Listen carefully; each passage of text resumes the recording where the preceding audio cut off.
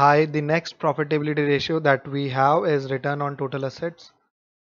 It is almost as same as the total asset turnover ratio, that is how much turnover is generated by each rupee of asset, each dollar of asset, but there is a slight difference, that is the ability to use its asset successfully to generate a profit. The higher the better, the higher the return, the better revenues are generated by each asset. Okay. What's the formula? Return on total assets, net income divided by average total assets. Let's put it right here. Okay, 11th, and this one is, okay, what is this? Return on total assets, return on total assets. So do you remember this formula right here? That is asset turnover. What's the difference? We were calculating sales that is generated by each asset, and now we are calculating revenue, that is income that is generated by each asset. So basically the formula is totally same only, except that it has, okay,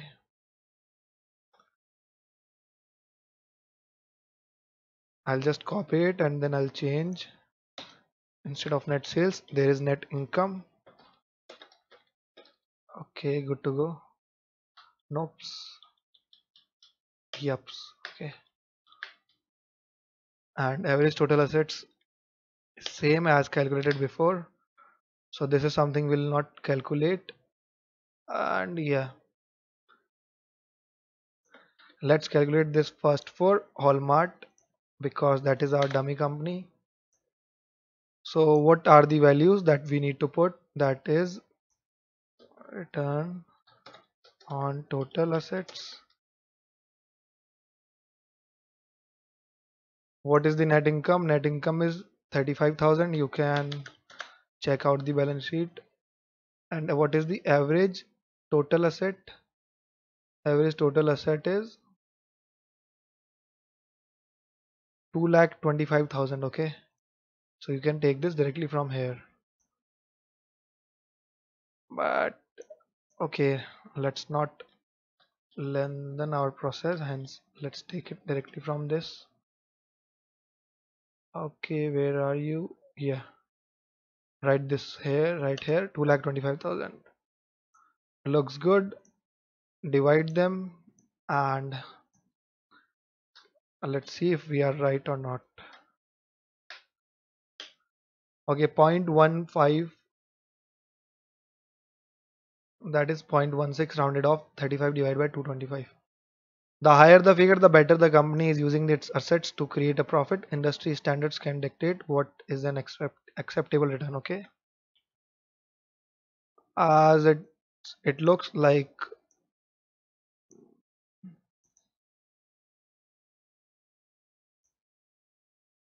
yeah, good to go. You can read it. Yeah, how much is the return? That is 0.16 percentage. Nope, 16%. Let it be 16%. Okay,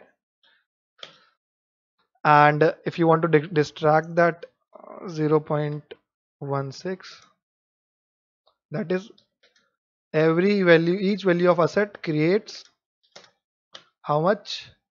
0.16 dollar of revenue. Okay, ratios, and yeah, fire in the hole.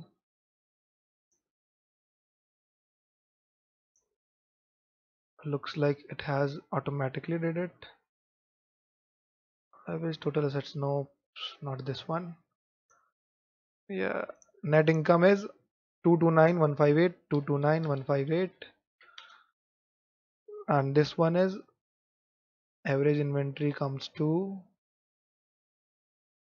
nope, average turnover, yes, this right here. Hence the value is this divided by this. Okay, very bad. Point V 006, really? So these much assets are generating only this much revenue, that is 2,29,000, and the average inventory is 3 crores 66 lakhs 88,000. Is it 36? Yeah, 3 crores 66 lakhs 88,830. So this is very poor return, and if you want to calculate it in percentage, it will be only 0.6 percentage. Okay, the higher the figure, the better, hence it is bad. Okay, so we are done with the second one right here, and we'll check out the last one, that is return on equity, in the next lecture. Good day.